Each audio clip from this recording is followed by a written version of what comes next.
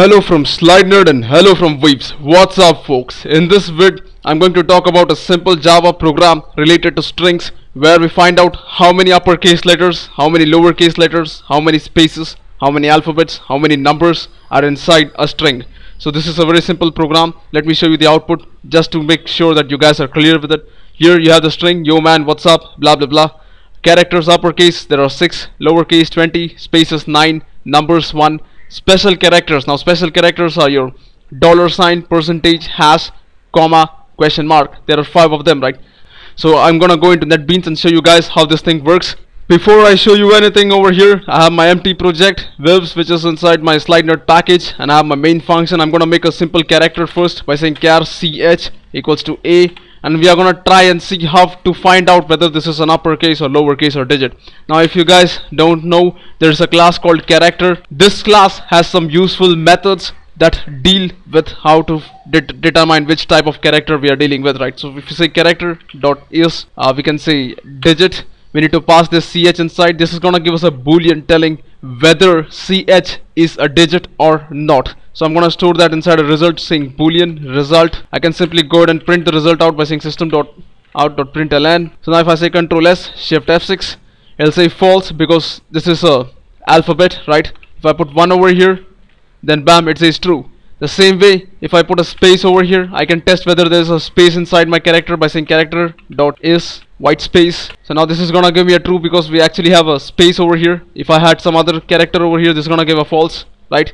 The same way, you have several methods over here that can test different things inside your character, and that's why this character class is very useful. I'm gonna go use this class and find the string, that is whatever we had, oh my god, or whatever, something like that. I'm gonna take that string, divide that into different characters, and for each character I'm gonna test all the conditions. Alright, so let's actually figure out what are the different conditions we have. First, let me actually put the string by saying string s equals to, alright, so for any character, it can be an alphabet, it can be a number, or it can be a special character, or it can be a white space, right? So let's actually figure out those 4 parts perfectly by saying if character class. Use the character class static methods. Alright, so first I'm going to test if character is an alphabet by saying if character class dot is. I'll use the is alphabetic method. If I'll and then pass the ch inside, this is gonna give me a boolean.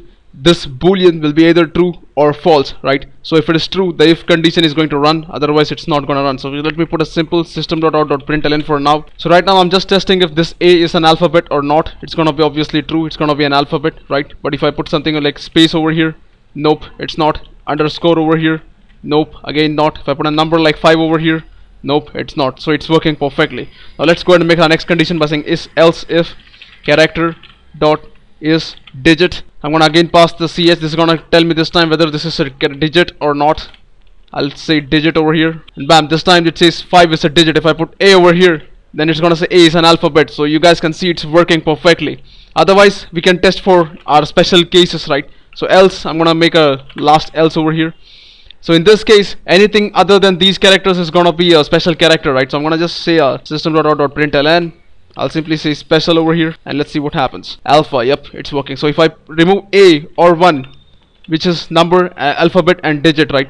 If I put something like space over here, it's gonna be special character. If I put star over here, it's gonna be a special character, right? So here inside our alphabet, there are 2 possible things. Either it's an uppercase alphabet or it's a lowercase alphabet, right? So I'm gonna put another if else inside by saying if character dot is uppercase. Then in that case, this is what we should say, right? We'll say upper alpha, else simply lower alpha over here. Now the reason why I have put this if else inside this if statement is because uppercase and lowercase come into the picture only when your character is alphabetic, right? Numbers don't have uppercase and lowercase. So that's the reason I want to make sure that this part stays only within alphabetic part, right? So let's actually go ahead and run this.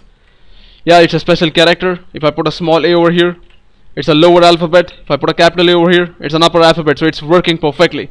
Here again, for the special characters, let me actually test if there is a white space or not. I'll say if character class dot is white space ch, then we'll simply put a system.out.println and we'll call it white space. Otherwise it forms a special character, right? So now if I go and run this by saying Ctrl S, Shift F6, let's say upper alpha, of course character A is capital A over here. If I put a space over here, it's going to be white space. If I put a star over here, it's going to be a special character. So our loop is actually working perfectly. If I put a 9 over here, then that's a digit, right? That's perfectly separated everything out. So what we need to do now is we need to take this entire string and we need to get each character, and for each character we have to count how many times we get an alphabet and how many times, right? So if you guys remember from our earlier programs, we need a counter variable, right? We need to count how many uppercase letters are there, how many lowercase, how many digits, how many white spaces, and how many special characters. So let's actually make 5 integer variables by saying int counter for each, right? So I'm gonna call the first one uppercase counter, and so on. I'll name all other variables the same way. So now at this point I have 5 variables, which is uppercase counter is 0, lowercase counter is 0, digit counter, white space counter, and special counter. All of them are zeros, right? So each time when I find something, I want to increase the counter. So when I find uppercase letter, what I want to do is I want to increase the number of uppercase counters by 1, right? I'm going to say simply plus plus over here. Same way when I find a lowercase letter, I want to increase the lowercase counter by 1. And I do the same procedure for the rest of the digits out here. So at this point I have increased the values of the respective counters at the right places. For example, when we find a digit, every time we find a digit, the digit counter increases by 1. So now there's only one thing left undone, that is to separate this entire string into its individual characters, and for each character we need to test this entire thing, right? This entire condition for the each character. So what I'm going to do is, if you guys remember, we can do this, the splitting part, in many ways. I'm going to use a for loop by saying for int I is 0. I want to scan each character inside the string, so I'm going to say for I is 0, I less than s dot length I plus plus, and I'm going to put this entire condition inside the for loop, right? Alt shift F to format stuff, and at this point my for loop is up. Now what I want to do inside the for loop is I want to check each character by saying s dot char at index, right? This is for the first character, this is going to give me y. For the next one it's going to give me O, the third one is going to give me the space, and so on. So s.char at I function is going to give me all those characters. So I'm going to store them inside this char ch, and well, for the rest of the part we are done, right? I'm going to remove the upper ch and bam, we are done. So this ch is going to have the current character for the first part. It's going to be y, then it's going to be 0, I mean O, then space, then M, then A, and so on. And for each time this ch will be compared against all these conditions, right? Else, if, else, blah blah blah, and the counter will be increased. So at the end of the for loop we can actually print how many times we have found each of the stuff by saying a system.out.println for each, right? So now the program is finally done. Let me again show you guys what has been going on. I have the string s over here. I'm taking a for loop so that I have to scan through each character. For each character I get the character by saying s.char at I, right? This is going to give me the current character inside the for loop. And then for each character I use this condition which says if, else, right? And then if it's an alphabet, then it's either an uppercase or a lowercase. If it's a digit, fine. If it's a special character, then it's either a white space or something else, right? And every time when I find something, I increase the counter. Respectively, I have 5 counter variables over here, each one with respect to that particular thing, right? Like uppercase, lowercase, digits, and so on. And in the end I simply print them out. So let's actually run this and see what happens. Control S, shift F6. Number of uppercase is 6, lowercase is 20, number of digits is 1, white spaces is 9, number of special characters is 5. You can go on, count each of these things inside the string, and exactly let me know if things are working perfectly. I hope you guys have understood something out of this vid. It was a pretty simple program. If you like what you saw, please subscribe to my channel, comment, let me know your thoughts. I would love to hear from you guys. Thanks for watching. Catch you guys later. Have a nice day.